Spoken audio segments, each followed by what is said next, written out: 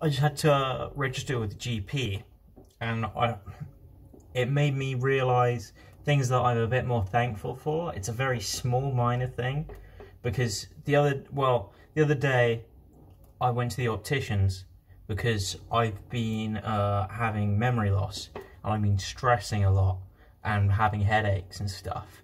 So the doctors, who are very easy to sign up for, recommended I go to the optician because they can do something where they look in the back of your eye somehow and see the pressure changes, check you don't have a tumour or brain cancer or however you want to call it, or anything horrible like that.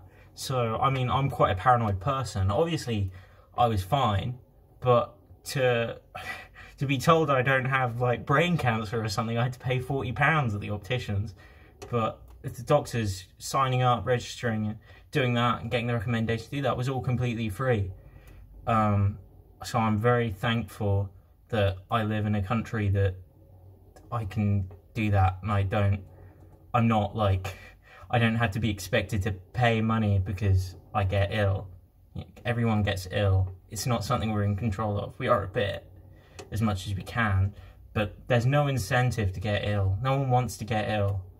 No one really, some people do try and get on benefits, but they're never worth it.